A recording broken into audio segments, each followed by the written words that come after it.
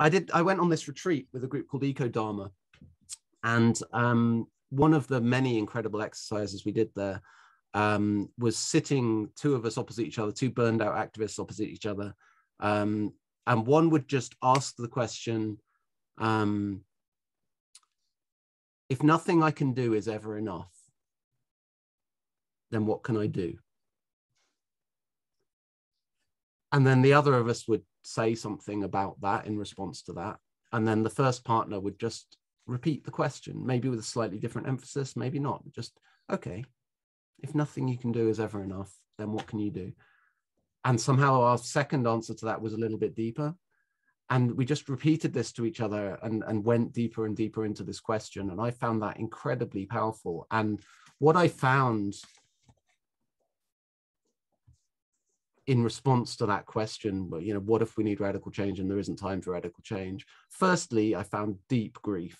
I found pain and tears and like having to accept that there are things in this world that if I could, as Robinson Jeffers put it, if I could burn my hand in a slow fire to change the future, then I would, but I can't. But then on the far side of grief, and I don't know any way to honor how deep and painful and long that grief was in a conversation, but on the far side of all of that, I found that grief kind of takes all of you and it's non-negotiable and it's overwhelming.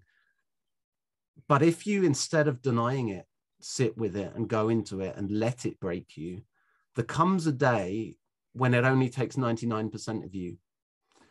And you're kind of like, no, take all of me, but it doesn't. It's just as non-negotiable when it only takes 99% of you.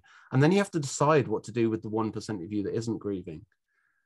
And in that space, for me, it was like, okay, actually, I believe I live in a dying world and I don't believe I can change that.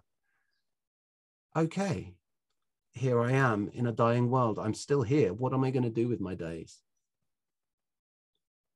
And then maybe I choose to try and preserve habitats to keep dying species alive a little longer, to create spaces of beauty and love, to bear witness to the truth in whatever ways I can, to challenge the injustices that I see. But then it's coming from such a different motivation, what my friend Michael Dowd calls the post-doom motivation, because then there's no fear of burnout anymore, because then all I'm doing each day is telling the story I want to tell with my days. And I think burnout comes from the denial of like, oh God, I can't look at the latest data because it's just going to make me lose all hope. And that's exhausting because you're denying something that you yourself know to be true. It's exhausting. But when we go beyond that to the place where like, okay, actually, yeah, all the data just confirms what I've accepted in myself. But nonetheless, this is who I want to be in this context. That's not exhausting. That's beautiful. That's a joy to live each day in the way that you believe in the context of the truth as best you understand it. And yeah, that's dark optimism. That's this post-doom perspective. And that's why I think it's not only the antidote to burnout, and it's certainly not the solution to all the problems of sustainability, because ultimately sustainability is not a thing anything achieves. All things end, all things move towards their end, even the universe, all things move towards their end. So sustainability is always an impossibility ultimately. So let's not wed the meaning of our lives to sustainability. Let's not count the number of our days, but the amount of life that we put into our days. And, you know, all of us as individuals are going to die. You know, we're all moving towards our end. But we've got time, we've got hopefully years here together to do beautiful things with our time, and that's all anyone's ever had.